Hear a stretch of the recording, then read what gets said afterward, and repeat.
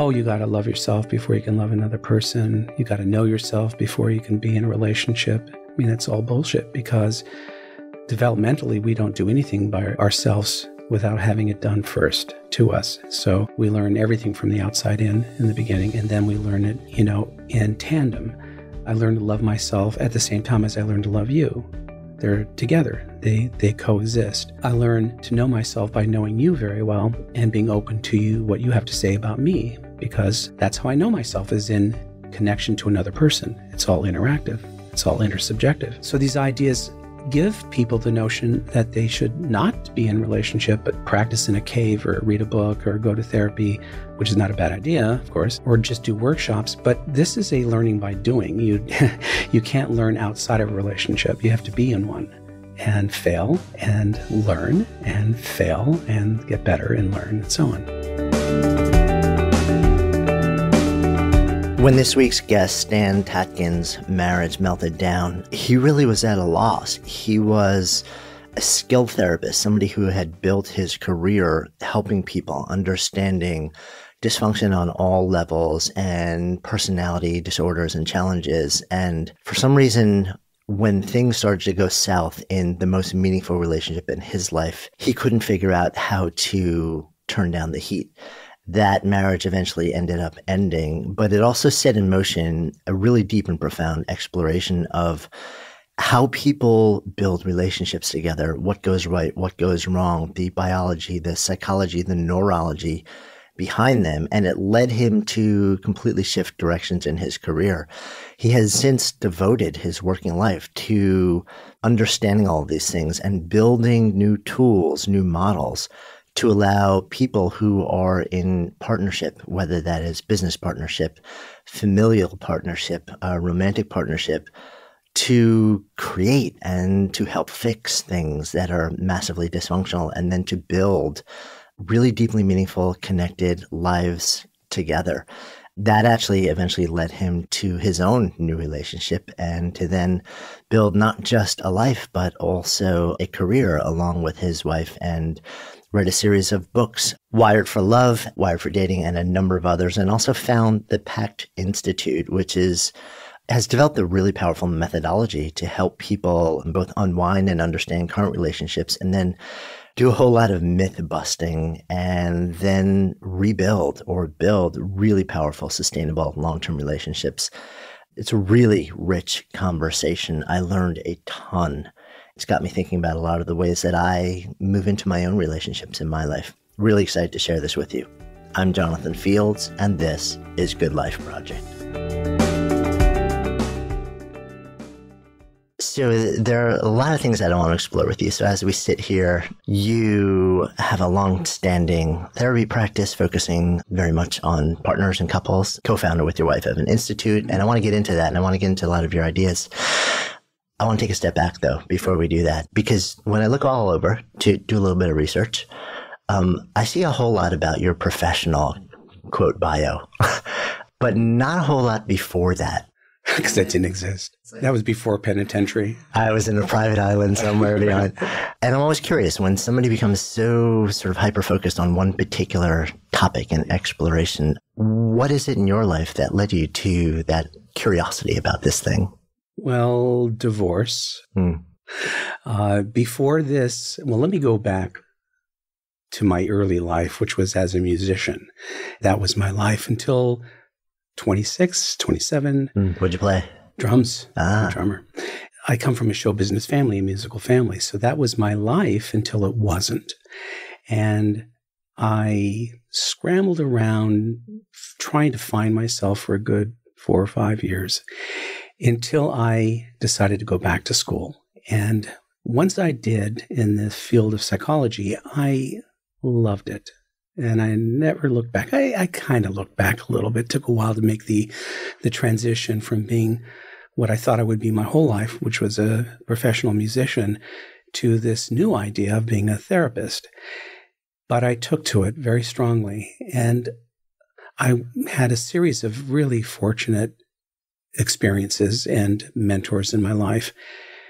One of them wasn't John Bradshaw per se, because I only worked for him, but The experience of working at the Bradshaw Center really cut my teeth on working with difficult populations. Tell me more about the Bradshaw Center and what that is. John Bradshaw was popular during the time of Pia Mellody and others who were coining terms like codependency, co-alcoholic, getting into early family systems.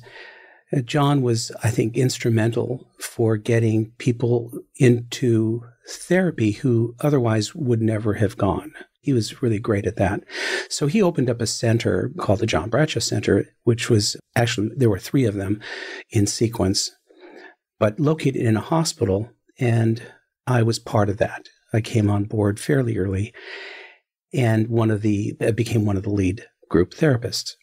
So through that experience, I learned how to deal with, or had learned how to survive in a very difficult atmosphere with a patient population that had a lot of what is known as disorders of the self or personality disorders. And from there, because it was so difficult working with that population, I came across my next mentor, James Masterson, who's located here, actually, his institute. He has since passed away. And Jim Masterson was the expert at the time on personality disorders. And that's what I thought after leaving Bradshaw that I would do, is I would specialize in that area, which I did. But I also lucked into a gig at Charter Hospital where I became director of the outpatient drug and alcohol program, something I really didn't want to do, but it was an opportunity to work after Bradshaw. And I did that for a couple of years. But during this time, I was also a teacher, also taught college. And I became very interested in preventing personality disorders, preventing psychopathology, starting with infant-mother pairs. So I studied this prevention model that came out of the Hinks Institute up in Toronto. And I retooled my practice to work with caregiver infant pairs. And oddly enough, as much as I love that work, it's very hard in this country to get people to do this, to come in. There are other countries like in Canada and other countries, where it's mandated with at-risk mothers to do that kind of work. So it's very hard to get that population into therapy. I was studying the brain at the time with another mentor of mine, Alan Shore, and I went through a divorce.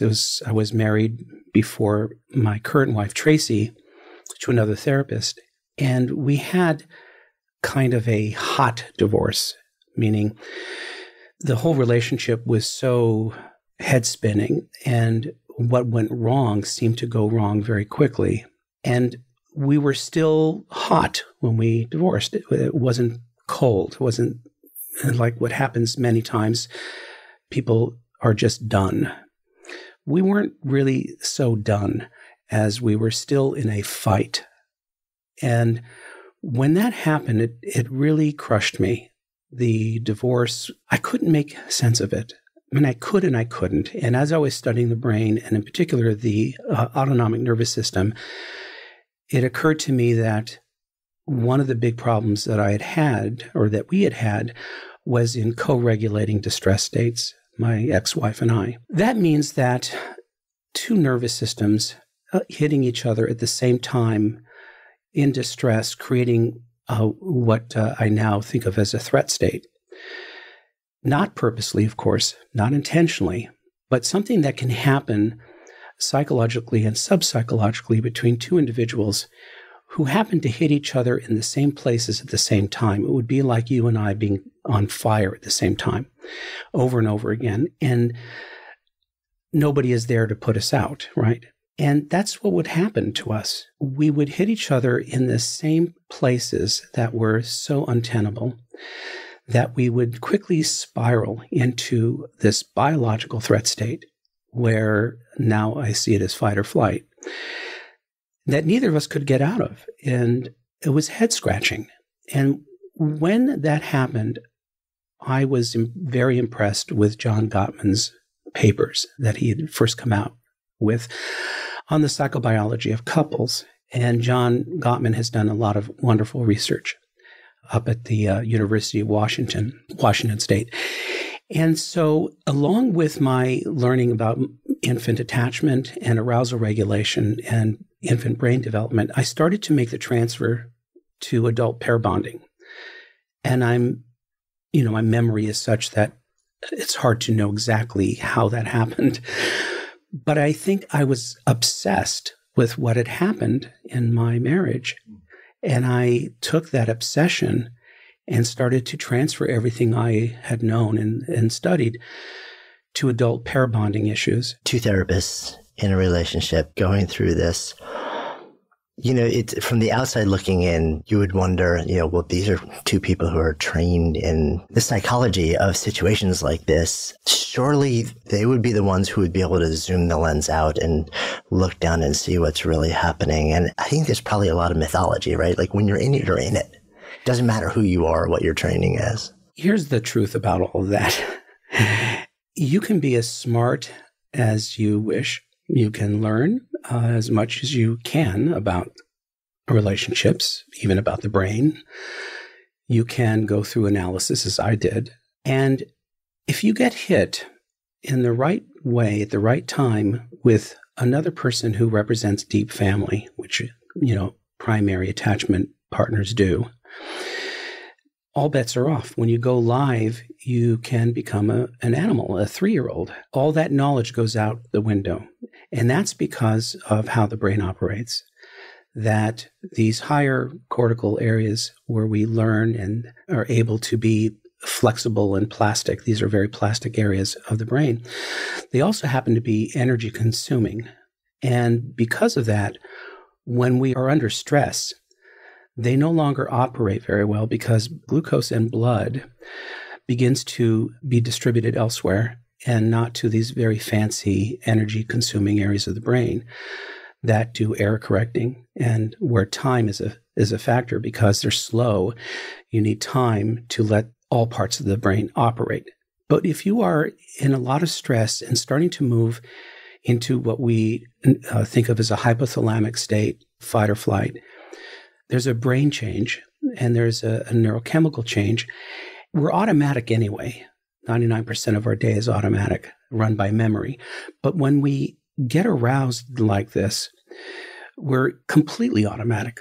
And there is no mediating part of our brain that says, well, wait a second, maybe that face meant something else, or maybe she said this, but you thought that. That goes out the window. And what happens is that we resort to very basic memory having to do with threat. And we do anything and everything we can to protect our own interests, protect ourselves. This is a human condition. This is not about being self-centered. Everybody will do this. And so that is why I say, when we get into these threat states, it's almost sub-psychological. We're acting and reacting so quickly, faster than thought, that we don't have time to figure out why we're doing something. And when pressured, we basically make it up. That's what our brain does. We make. So it's almost like we regress into a primal state, or the more primal part of our brain dominates. It dominates because these subcortical areas are very low energy consuming. And so they can operate under low oxygen conditions, which is exactly what happens when we get hyper-aroused or hypo-aroused. Same thing happens. And so before you know it, you are, because of this rapid back and forth, that's mostly nonverbal. You both can create this threat state, mostly based on misunderstanding, by the way, because real time is too fast. And that is what would happen with me and my ex-wife. It had nothing to do with intelligence, has nothing to do with how much therapy you have. The combination of our two nervous systems plus our history seemed to be combustible. And the big problem was that we weren't good at soothing each other. Neither of us were good at putting the fire out. And I think that is what ultimately made it a no-go.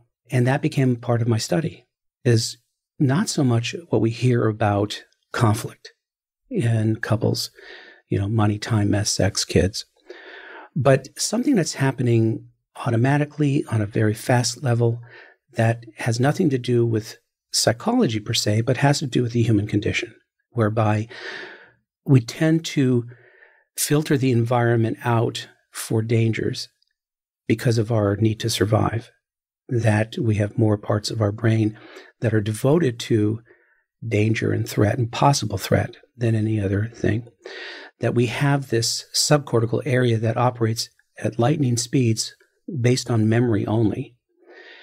And that most of the time we're basically slaves to that part, to these areas of the brain. And that this is the human condition. This is how easy it is for us to go to war. This is how easy it is for us to misinterpret even those we love, our children, our parents, our partners, and for the moment forget that they're good people, forget that we love them, forget that they're not predators. This seems to be a big part of the human condition. Yeah. So, I mean, this is fascinating for me. I've wondered in the past, I've known, quote, good people who in a moment have done horrendous things. And they're good people. They're smart people. They're well-studied. They're giving and generous people. But in a moment, there's something literally deep and primal that is somehow triggered where it's almost like something snaps. And I've been fascinated by that phenomenon because there was nothing else that you would look at in this person and say, oh, well, that was clearly coming. No, they didn't know either, probably, because what got triggered was something in implicit memory or procedural memory, something that can only get triggered by movement, a physical position, a smell, a visual or an auditory cue. These things lay dormant until they're not. Most of us don't have that many pockets of what is ordinarily thought of as unresolved trauma or loss. So we're not as given to these surprises. But they do exist and can surprise us, especially with our most important relationships. And that's when they're likely to get triggered, is in our primary attachment relationships. And there's a reason for that. So this is really cool. You've all heard about the microbiome, right? You know, the bacteria that lives in our gut. It's kind of become the hot focus in medicine and science because we're realizing how important a balanced microbiome is to every aspect of our health. And how do we balance it out? Super high quality probiotics are really important. But did you know there's also a massive microbiome that exists on another part of your body, your skin? And if that's out of balance, it can affect not only how you feel, but also how you look. So it's really important to keep your skin's microbiome healthy and balanced too, just like your gut. So when our friends at Tula Skincare reached out to me to partner with us, I was kind of intrigued actually. They're the first skincare brand to create an entire line of skincare products that integrate probiotics. They actually are clinically proven to help strengthen your skin's natural defenses. And I have to say, my wife and daughter have become huge fans and daily users, not just because they know it's great for their skin, but because of how it makes their skin look and feel. And as a Good Life Project listener, we have arranged for you to get 20% off and free shipping on your order. Just go to tula.com/goodlife and enter the promo code at the top of the screen. That's tula.com/goodlife and use the promo code on the screen for your 20% off and free shipping. tula.com/goodlife. Deconstruct a little bit primary attachment relationship. Tell me. So you and I are newly friends, right? And we're not going to trigger each other unless we, have outrageous behavior that reminds us of something dangerous, of something unlikable, which of course has not happened. You're a very nice man. Let's say we became interdependent. Let's say we became so close, like cop car partners, where we had to depend on each other to save our lives, right? To protect each other. We would start to trigger more because in that situation of interdependency, we remind each other of our earliest figures upon whom we depended on. And that makes the relationship different. We don't have those memories ordinarily until we begin to experience dependency. And then we remember what went wrong and what went right in those situations of dependency. When that happens, we become deep family in a sense. We start to become proxies for all these other dependency relationships that are in the past. They're stored basically in procedural memory. Sometimes people call it body memory.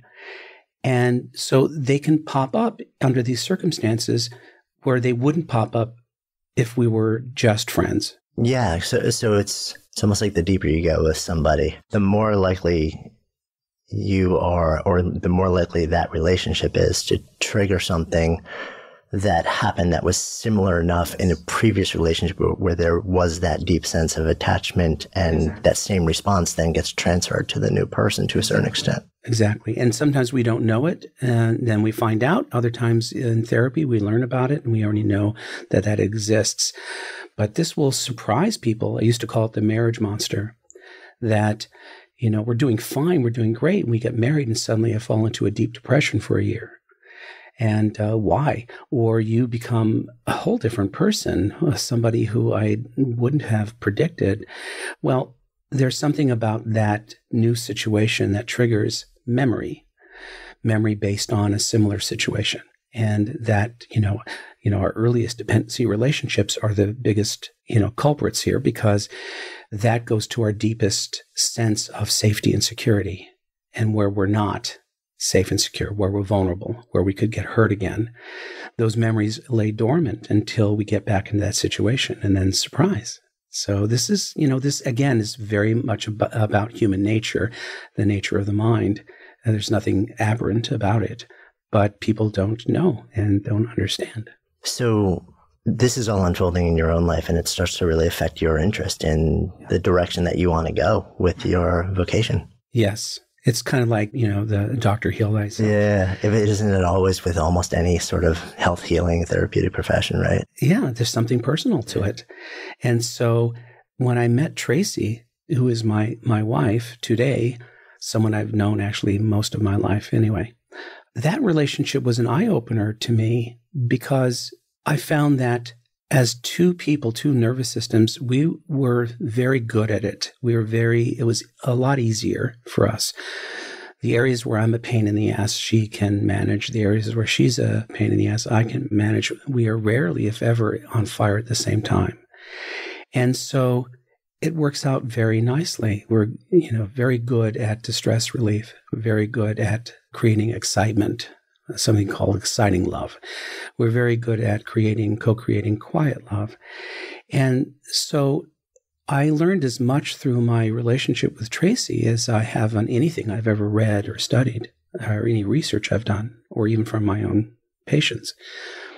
The corrective experience I had with Trace led to ideas about secure functioning, of what a secure functioning relationship is, having nothing to do with attachment theory, but having to do with social contract theory, justice, fairness, sensitivity. And that sort of our relationship has been this live petri dish of examples that help me formulate and help me think about this whole matter, not only just about human pair bonding, but how that represents the smallest unit of a society, the couple.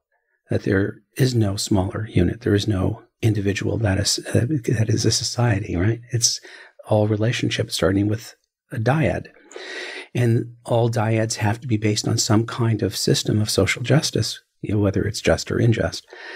And so that then led to this whole idea of secure functioning as a goal in therapy, as a therapeutic stance, a place to point to, a place to strive for. And then with some research found that people of all backgrounds can achieve this, but also already have achieved it. Street people who would be considered mentally ill, they've created it. People, like I said, cop car partners, or people in the military. It seems to be an attitude, an idea based in reality that two people have a reason to be interdependent, and that is mutual survival. To be in the foxhole together, to have each other's backs, to be experts on each other, to take care of each other because they can and because nobody else actually will. So how does it square with the popular advice of put on your oxygen mask first? You put on your oxygen mask first with children. And the reason you put on your oxygen mask with yourself first is because children do not require the same amount of oxygen that the human brain, the adult brain does. So if you are anoxic and you die or you pass out, you're of no use to your kid. With your partner, no, you put your mask on together. You have to do that. This is the idea that The couple represents the top of the food chain. They're a resource engine. They create resources that allow them to care for others, to be more creative, to be more independent, and to be more resourceful. So if the couple is the top of the food chain, where's the individual? The individual exists in the third thing that they create, which is the relationship. So you and I are individuals. We don't serve each other. We serve the relationship that we created. That relationship is an ecosystem or a terrarium. It's the air we breathe, the water we drink, based on our agreements. We're stewards of that system that is fundamentally rooted in assurances of safety and security, absolute safety and security. Is it perfect? No, but we perfectly agree. That is our mission. That's what we're loyal to, because the alternative is terrible. So here's that third thing, the third thing being the relationship that we create, which in fact turns out to be like a fingerprint. It's something that can never be created again. It's phenomenological. It's something that only two people can make, and once they break up, it's gone forever, because it dynamically involves aspects of ourselves that another person may or may not amplify. So it's something to be protected and respected because it provides cover for us.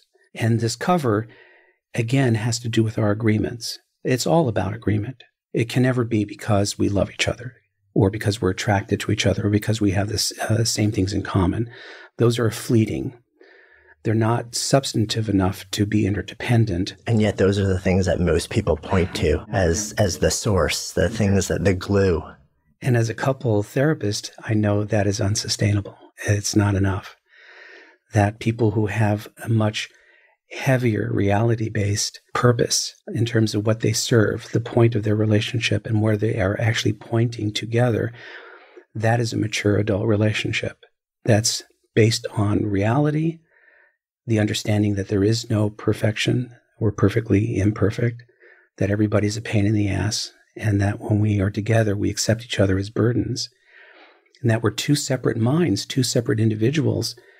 How are we going to move through life together in a way that is fulfilling and exciting, that doesn't make us feel like we're losing anything? Yeah, and I think that's that last part is the part where we kind of think, well, if we lose those first things that brought us together, then everything from that moment becomes flatlined and everything is over. And from what I understand you're saying is there's a natural sort of set of alchemical things that will spark us in the beginning. And necessarily some of those will fade. That it's the nature of things. But that doesn't mean that you cannot co-create and sort of build those moments of energy and electricity into the relationship on a sustained basis in other ways. The best part is after the affair, after the infatuation, after that part. But not many people know it. They crash and burn in the early phases of the relationship, or they're unprepared for what comes later. And a lot of that has to do with what we saw in our parents' marriage, what we see around us. It's hard to imagine something if we've never experienced it. And so, like anything else, when you choose one thing and you go into it deeply and you study it, you find a whole world of novelty. If you look at it in a distant way, in a gross way, then it's boring, because it's very easy to run out of novelty after we begin to automate each other. That's always going to happen with anything new. The brain is going to turn into something old soon, and that's for energy conservation. So what you were talking about, when we first meet each other, it's exciting, and that excitement is mostly projection, mostly fantasy, but it's still exciting. And as we get to know each other, like anything novel, our brain begins to take these things that are new and fit them into old ideas, old sort of accommodating to old memories. And now we think we know each other, but we've really just automated each other in a way that stops us from exploring, looking deeply, going eye to eye, face to face, finding ways to engage each other by using third things, right? We stop doing that. And then we think, oh, I'm just not into this person anymore, or I'm bored, or I need to go out and look for something else. And that is a misunderstanding, I think, of choosing one thing and going into that thing deeply. I think the same thing goes for picking a career. Yeah, I mean, it seems like we habituate to anything over time. Yeah, it's a hedonism. We habituate to the highest highs and the lowest lows. So in a way, it kind of makes sense that we would habituate to relationships, which is not something that I think any of us are comfortable owning, because I think we probably equate habituation with blah, blah, blah, right? So you mean I have to live a life where like everything is now gone from it, rather than it's an interesting premise if we start with the fact that, yes, this is going to happen. And, now it's our responsibility to figure out how we move forward in a way that reignites something. That's where we get to our mission in life is to be a force of nature together, is to be experts on each other, to study each other, to work in tandem with each other as individuals, but also as a team, in that we can move each other up in our careers. We can face dragons together. We can handle complex situations together. There's always something there that can enliven our relationship and can prove on a somewhat daily basis, not saying I love you, not saying I trust you, but actually demonstrating it. It's the demonstration of loyalty, demonstration of commitment that feeds the beast, that actually leads to a different kind of love than was initially there in the excitement period. And there are all sorts of tricks to create that exciting love, that dopaminergic, addictive kind of love that gets us into the relationship in the first place. Yeah. Talk to me about safety, though, because my sense is that none of this matters without, that is the fundamental building block. Well, there are some people who play with danger as a stimulant. And, there are lots of models for this, both sexually and romantically, where if the relationship is getting stale, put a little threat into it. A lot of people think this way. And it does work. It does work to make, to up the ante or to make the relationship exciting, to, if you throw some danger into the relationship. But then there's the problem of having to rely on fear or threat to hold the relationship together or to create a spark. And I tend to find that low complexity. That is something that teenagers would think of. I don't want her to think I like her so much, so I'm going to be a little more distant. I'm going to try to make her feel a little insecure, because maybe then she'll show me how much more she likes me. And this kind of thinking can go on into adulthood. And there are some people who even write books about this. I think it's a low complexity way to do things. There is a way to go deeper with someone, a deeper love that can also be immensely erotic by using attraction and other techniques rather than fear or threat. But that's not in popular culture exactly.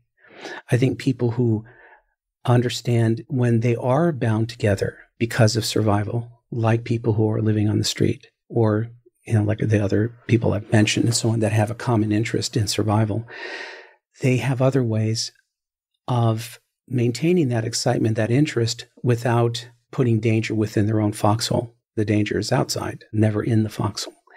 And that, I think, is higher complexity. Protect the safety and security system at all costs, which, by the way, the universe throws all sorts of pitches to couples to threaten that all the time. And that there are other ways of sparking that dopaminergic, exciting kind of love or eroticism without messing with the safety and security system.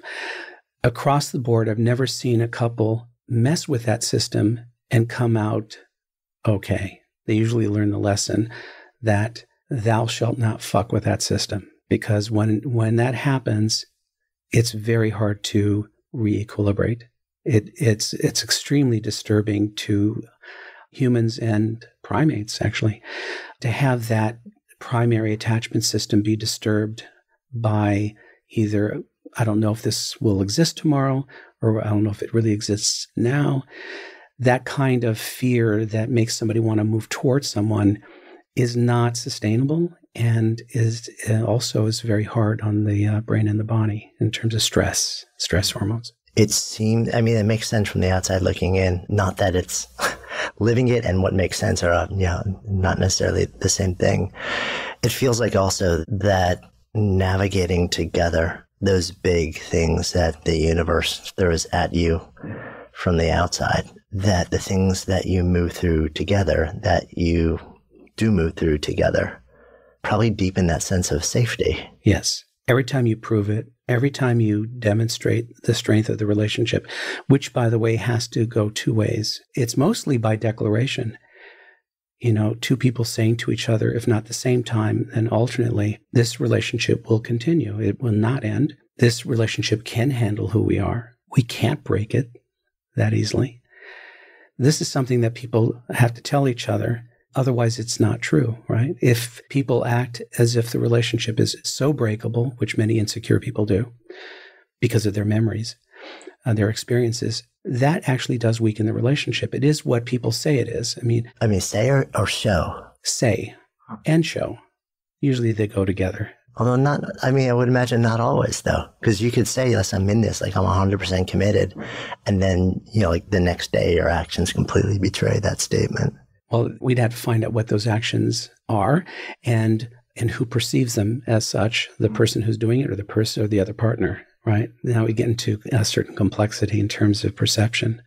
But certainly, people saying that the relationship may not exist is going to be devastating. And people behaving it and saying another shows deception, which is also devastating. So we're talking about a realization between two people that these are the things that they're going to do, and these are the things they're not going to do because they know that the consequences of doing whatever they want, right?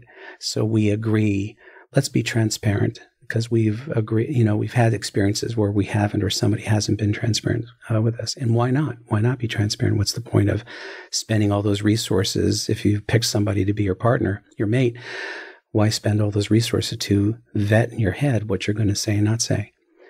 So these, again, come down to two people having a mutual interest. Not all mutual interest, but a mutual interest in terms of making life livable, being able to survive and thrive, being able to do things for each other that you'd have to pay other people a lot of money to do. It's an agreement or set of agreements. Which is, it goes back to, it's almost like, I feel like there's been this evolution of the social construct around what marriage is or what partnership is, where a couple of generations ago it was viewed largely as a social contract. Like it's almost like an agreement. These are the roles that we play. And then over the last generation, it has emerged into something which is much more about passion and romantic love and emotion and choice. And it kind of sounds like what you're saying is that the real sustainable, nourishing, flourishing state that we all aspire to on a deeper level may be closer to the old. Yeah, but there were problems with the old too, because even though it's supposed to be, I'm glad you said that, by the way, because I want some of this new stuff. It's supposed to be a social contract, but if you look closely at the fine print, it's not fair. It's not always just, and it certainly isn't sensitive. And it's according to someone else's rules. When we look at adult partnership and two separate individuals who are individuated, differentiated, coming together in a union, because they can, because together they can do more than they would otherwise. It's based on their unique agreements, not something found on the internet or read by a rabbi or a priest, but something that they co-create as a forward-looking document. And these are things like thou shalt not kill, right? These are things that they both drink the Kool-Aid on, they both believe in, that violating this would violate one's own principles and make that person a phony, right? So thou shalt not kill wouldn't work if it were, I'm getting much better at this, so give me some props. I've only killed 2 people. Or thou shalt not kill if I'm in the mood, right? These are absolutes that protect people from each other. And we tell each other everything has to be challenged as to why would you do that? Why is it a good idea for me? And why would it be a good idea for you? And if I can't argue why it's a good idea for me and you, it's not going to work. And vice versa, you have to do that with me. So we're talking about real principles of governance, right? How we're going to govern this relationship and how we're going to govern others. What are the priorities? Who's at the top of the food chain here? How are we going to make decisions when other things conflict with our needs, personal needs and mutual needs? And so mature people have these ideas that are explicit and defendable and don't take it for granted that it's just because. Why are you monogamous? Why do you want to be monogamous? There's nothing in your biology that suggests that you have to be. So why are you choosing to be? Why is it a good idea for you? And why is it a good idea for the other person? And if these people cannot adequately defend it, they're probably not going to do it. So there's so many. Have you found now in years and years and years of practice that, well, although I guess there's a little bit of bias because I'm guessing by the time that you sit down with many people, things are not in a great space. But does anyone in real life really examine these things on the level that you're talking about? Yes. They just don't come in to see me. Huh. I've interviewed many older couples. Some of them we would consider mentor couples. And they naturally did do this. Some of them because they grew up and suffered and they came to this. Some because their families were, this was part of the culture. This is how they thought. They thought as a two-person psychological system. But so many of us come from families where the culture is a one-person oriented system, where relationship was not the center of all things. The self became the center of all things. Some self-interest would trump relationships, whether performance or appearance or taking care of me, don't leave me, that kind of thing. So a lot of this is people coming to the table with ideas that can never work because they're inherently, one-person oriented. It's good for me, but if it's not good for you, sorry. And then they accrue all this memory of unfairness and insensitivity, which then turns into threat, by the way. So no, it's not a natural thing. This is just why we worry about it at the Institute, because there are so many screwy messages about relationship and about how people should be. There's so much absolutely harebrained ideas out there that still exist that are misleading and actually contribute to relationships being unsustainable. So give me an example or two. Oh, you got to love yourself before you can love another person. You got to know yourself before you can be in a relationship. I mean, it's all bullshit because developmentally, we don't do anything by ourselves without having it done first to us. So we learn everything from the outside in the beginning, and then we learn it, in tandem. I learned to love myself at the same time as I learned to love you. They're together. They coexist. I learn to know myself by knowing you very well and being open to you, what you have to say about me, because that's how I know myself, is in connection to another person. It's all interactive. It's all intersubjective. So these ideas give people the notion that they should not be in relationship, but practice in a cave or read a book or go to therapy, which is not a bad idea, of course, or just do workshops. But this is a learning by doing. You can't learn outside of a relationship. You have to be in one and fail and learn and fail and get better and learn and so on. Or know how to do it well from the beginning. That's a trick. Yeah, and I guess a certain amount of that is probably modeled by the relationships that you see. Relationships that you see, and also what you're attracted to. There, in literature and movies, in music even, there can be very good examples of good partnership that we can strive for. Good parenting we can strive for. There are, of course, a lot of bad examples of that as well. So some people get their examples from watching others or having a mentor or having a best friend or especially a lover. We learn by observation and also by our own experience, what we've seen and what we've also experienced with another person. Yeah, it's interesting that I've done a lot of thinking over the last few years around community and how we satisfy our need for belonging. And because I happen to be of the belief that we are in a bit of a belonging crisis, that most of the places that we've sought to find it over the last few generations are either not satisfying that need anymore or doing it in a way which is not adequate. And we're grasping because we have to have that in some way. Yeah. So I've tried to deconstruct what has to be there to like, what's the baseline to feel that? And similar to what you're sharing about, one-on-one relationships where safety is the starting point. It's the same thing with getting that sense of belonging satisfied within a larger community too. Yeah.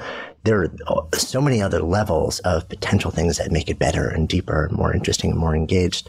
But the fundamental thing, if there's no safe container, nothing else happens. Let's build on that. You used two phrases. Let me see if I can remember them properly. I think it was excitement, love, and quiet love. Yeah, three states that I consider important to co-create in a relationship, to be able to do that together. Okay, so take me there a little bit and tell me a little bit more about what they are. Exciting love is a high sympathetic vitality state that is less of an emotion and more of an addiction-like experience.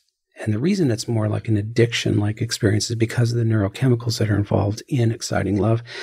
They're very similar to those that are created and follow a certain neural pathway, as do drugs, and drugs of a particular kind, excitatory drugs.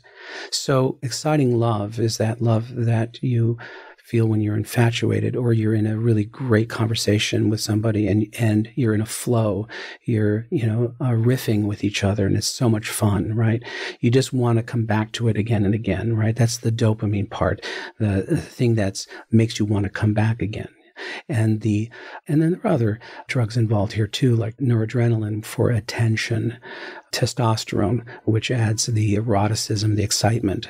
And so to get, and there's more than just those are called the catecholamines, but there's more than just that. There are connecting neurotransmitters that are produced when we're connecting with another human brain, something that we can only do between human brains. It's called an amplification effect.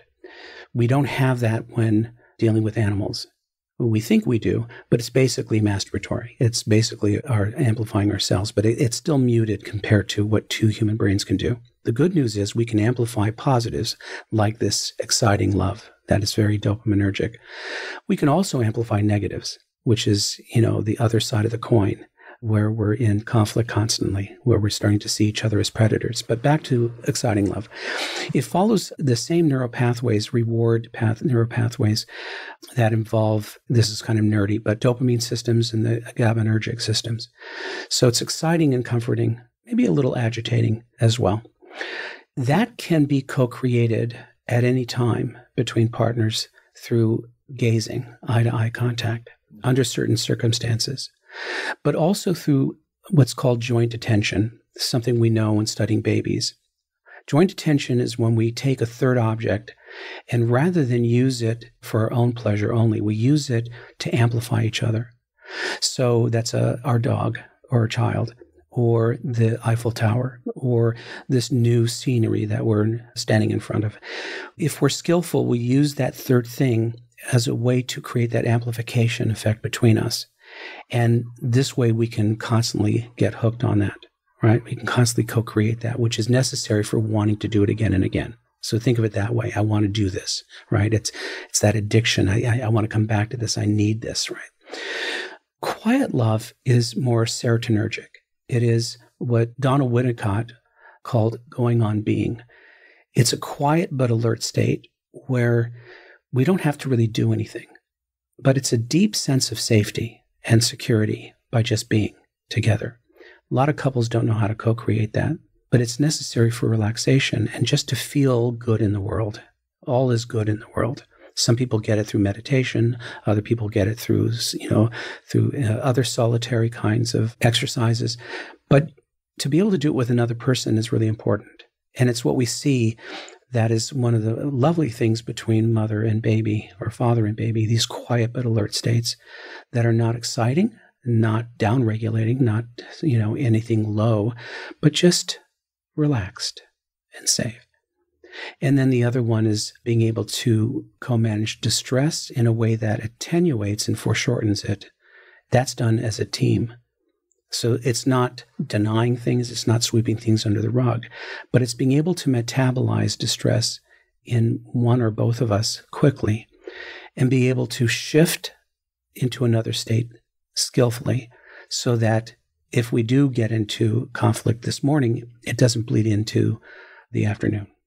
We're able to skillfully shift in and out of these states without holding on too long. So think of it also as the peristalsis of the belly, that we're able to hold on and let go together, hold on and let go together, tense and relax.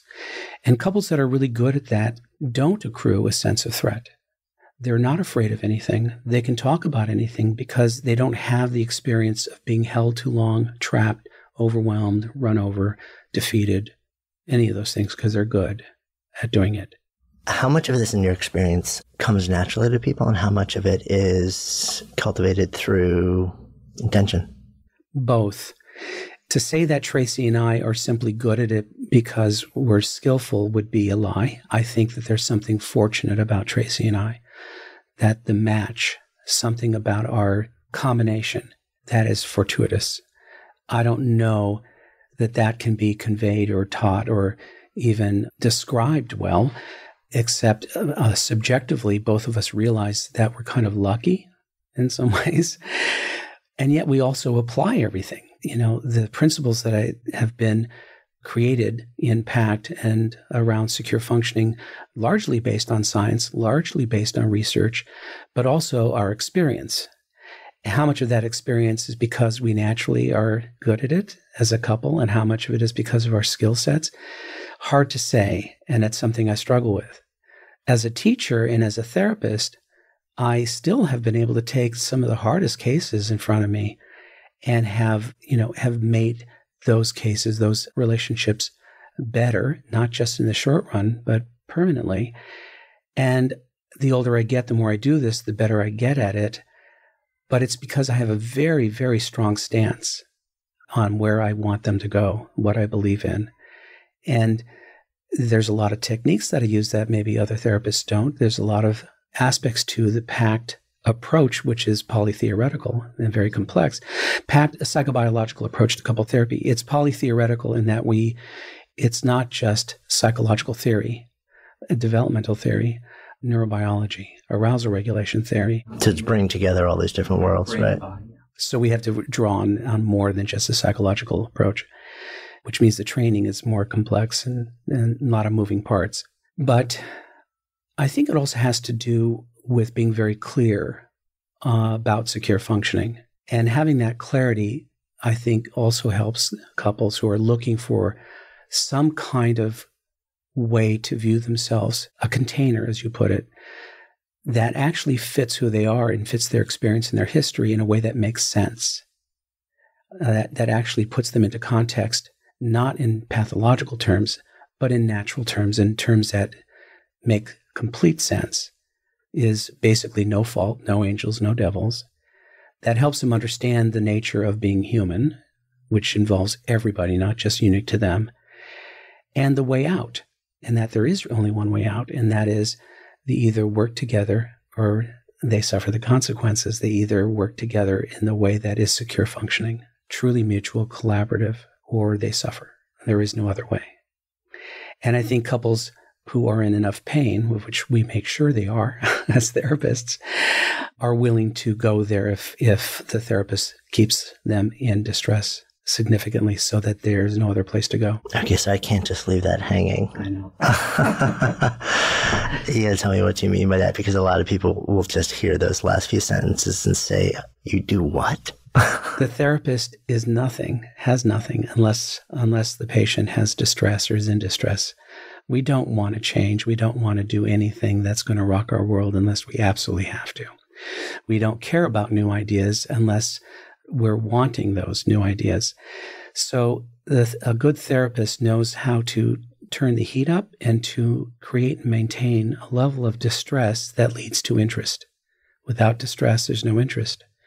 Without interest, there's no influence. And so, as therapists, we don't have any special tools that appeal to people who aren't interested, right? If you're not interested, I got nothing for you. It doesn't matter how good I am. But if you're in pain, if you're in distress, and you really want to feel better, and I know how to point in a direction that gets you the most bang for your buck, in other words, makes it worth your pain to go someplace, then I'll leverage it. I'm talking finding pain, amplifying it, and leveraging it toward a therapeutic stance, which in my case is secure functioning. So that's how we get people to move. They're not interested in these ideas unless there's distress. Nobody really cares. I mean, it's interesting, but nobody's going to go about trying to change their life because of it. If they can keep things as they are, that's everybody. We'll all do that. If we can bend reality to feel better, even if it's at the cost of getting better, we'll do it. That's part of human nature. Yeah, it's interesting to me to hear you share that lens from a therapeutic standpoint as a largely lifelong entrepreneur and somebody who's gone deep down this sort of how do you create an experience, a story, a message that inspires somebody to adopt a change in lens and behavior or something, make a decision, take an action that is in some way beneficial and takes them out of a state of pain. A lot of people in my world are terrified of creating any experience that allows that person to step into and own the current state of their reality, which often is pain. And I've always taken the other stance in that you're almost doing a disservice if you have the ability to capture that as motivation for constructive behavior and decisions. You're almost doing a disservice to that person or those people, that community, to not speak to that. Yeah. Getting someone out of pain is very nice if you're a parent, best friend, lover. But if you're a clinician and you're being hired, paid to, first of all, take a stand for reality, take a stand for, in this case, your patient's best. You believe in their best until they prove otherwise, which is they fire you. You have to assume that people coming to therapy don't believe in themselves to a certain degree, do want to get out of pain as quickly as possible, like all of us do, and will do anything to get out of that, even at the cost of their real self and cost of their future. The therapist then has a very tough job, something like a parent would have, probably should have done, and by taking a stand for that patient's health, whatever you determine that health is. For me, it's secure functioning and individuation and so on. So I expect them to be a certain way, and it's that pressure of expectation that pushes them there and also allows them and me to be in a certain amount of distress for a time as the juice, as the sort of the motivator for finding a way out that's different than before. But one has to, that's a different kind of love, I guess, is to be able to hold hands in hell with people and to make sure they stay there with the belief in them that they will also help themselves out of this thing into something bigger and better. Piaget called this disequilibration, period of disorganization where we don't know anymore who we are or what is real. And if we're able to tolerate that, we're reborn into a new organization where there's more of us available now. We become wiser, smarter, right? But not everybody knows how to tolerate those periods, especially if you have trauma in your background or you weren't supported. They're terrifying, and we'll fight them tooth and nail. We don't want that kind of disequilibration. We want to feel better now and not change. It's a good gig if you can get it. Haven't found someone yet who's mastered that long term. How are you okay through this process, though, as the person who's in there holding the hand, feeling some of the feel, and you're a feeling, sentient, emotional human being who's got your own stuff. Yeah. You making this your career, you working with hundreds, thousands of people, like privately through workshops, seminars, and institute. How, on a personal level, how do you stay okay? I think going through my own suffering, and here's my own therapy, and having so many wonderful people in my life who have saved my life and who have made my life better and hold me up even today, I don't feel separate from people when I'm working with them. I feel, there by the grace of God go I. This is me. And for me, it kind of going back into the fray reminds me of what I had to go through what I lived through. And I'm a true believer, I guess, that they can do it. And as long as I can believe that they can do it, even if they show signs that they're going to crash and burn today, I've learned that things aren't what they seem. I can play the long game. The couple is always playing the short game. I can see the chessboard. They can't. I'm willing to go through hell and even breaking up with them, with their breaking up, knowing that they're still going to exist. After a while of doing this work, you begin to know that relationships are really, really sticky. And like the song, breaking up is very hard to do. So I know things they don't. I can see a longer picture. I'm playing the long game. And that gives me an advantage, which gives them an advantage. It doesn't scare me so much anymore when I see things disintegrate in front of me, when I see people act out, when I see people threaten the relationship, when they break up in front of me. Because I know it ain't over until it's over. It's hard to explain. I've just been doing this so much. Almost like it's exposure therapy. It's just, there's a certain point I know that I can't control anything, right? And I know they'll be okay. So we have a saying in PACT for the therapist, kind of a serenity prayer to help them.